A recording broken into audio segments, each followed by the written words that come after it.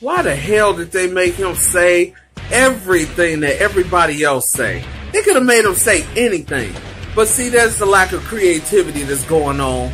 And it just burns me up that they don't want to pull the trigger on certain things, like a heel turn or anything else of that nature. But, oh God, I could have did a better promo than that. If I was Roman Reigns, I would have did this.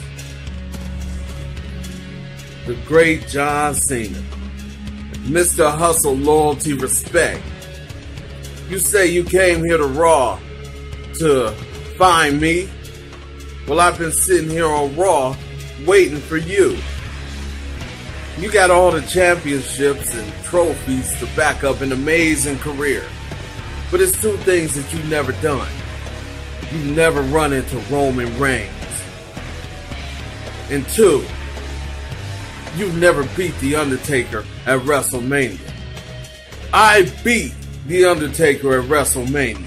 Not only beat the dead man, I retired the dead man at WrestleMania. So as I sign this contract, just know you're going to be in for the fight of your career. Because at No Mercy, Roman Reigns is going to bring the big fight to you. This is my yard!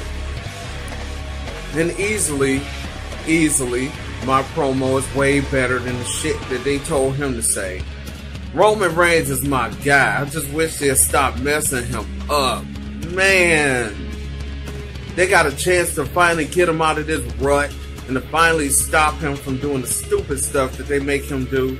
And again, I want to see Roman Reigns do good. I just hate the way that they're doing it. God, it just burns me up. Anyway, like, subscribe, don't follow me, follow Jesus.